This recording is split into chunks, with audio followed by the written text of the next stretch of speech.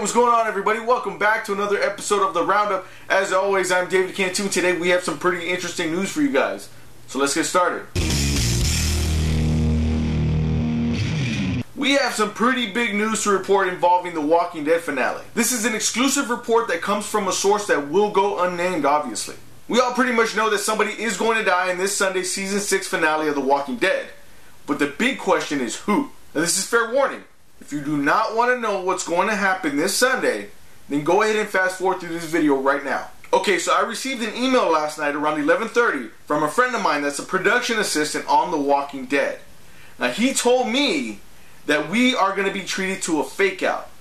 That we'll see Carl be the one taking the bat to the head. But he's not going to be the only one. Somebody's going to try to step in and defend him and end up suffering the same fate. And that person is none other than Rick Grimes himself. I know, it sounds insane, but it's true. There were photos attached to the email that had me just as shocked as everybody is hearing this right now. Now I can't post these photos here obviously, but there is a link in the description that may or may not have these photos for your viewing. Just saying. It's an extremely brave thing to do to kill off a main character in a show. And you can't help but wonder how long is the show going to survive without him. Now I don't have any details on why this was done, but I do know one thing. April Fools! I'm sorry, I can barely keep a straight face. Let's get to the real news. Comics are notorious for killing off characters left and right. Yeah, I know, for the most part they don't normally stay dead, but the events usually still grab people's attention. Well, it looks like Marvel's heading down that road once again with the death of X. What does it all mean? Well, your guess is as good as mine. All we got was this graphic that shows a bloody X.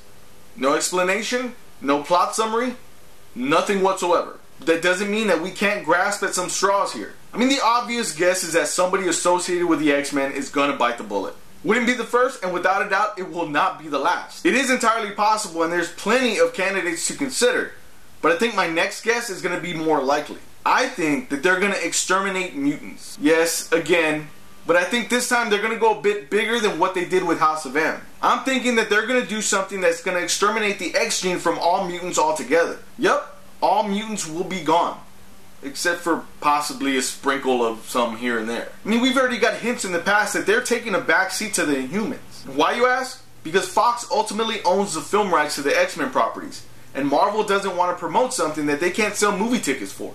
The X-Men have always been my favorite since I first got into comics at the tender age of 9, so I hope that they're not phasing them out.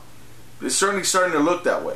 The Death of X event will happen in the fall of 2016, so we'll know for sure then. By now, everybody out there has probably seen Batman v Superman, right? Whether you loved it or hated it, there's a petition out there for you to sign. Well, two actually. Two petitions were created recently that offer two fan perspectives. One was created with the intention to convince Warner Brothers to boot Zack Snyder from the Justice League film, and the other one was to keep him on board. And this is pretty insane to me. I honestly liked the film for what it was, and at the same time I did have my issues with it. But at no point would I want to take somebody's job away from them. It's a ridiculous scenario to think about, but do people think that a petition like this would even be considered? The movie so far has made around $500 million worldwide. I mean, if you were in the shoes of some of the suits over at Warner Brothers, would you want to let Snyder go? And on top of that, that would mean bringing all the other DC properties to a screeching halt.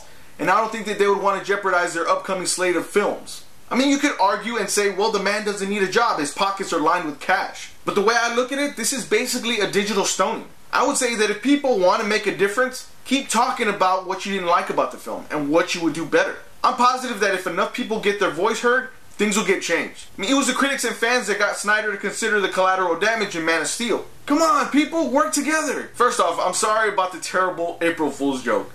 But what's your guess on the Death of X storyline? Do you think Marvel is going to do away with all mutants altogether? And what about Zack Snyder? Do you feel like he should get booted off of Justice League? Or should he stay on? Or do you even care?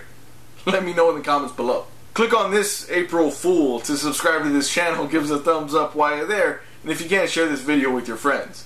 Thanks for watching another episode of The Roundup. We'll catch you next time.